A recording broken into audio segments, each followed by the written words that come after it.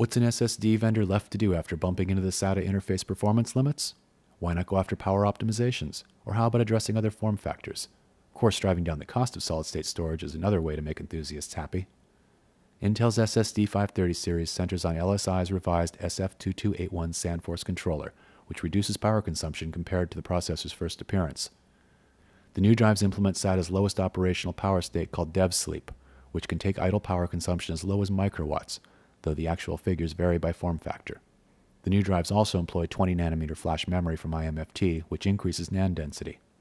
The result is lower cost, and you'll notice SSD 530s selling for less than the older 520s.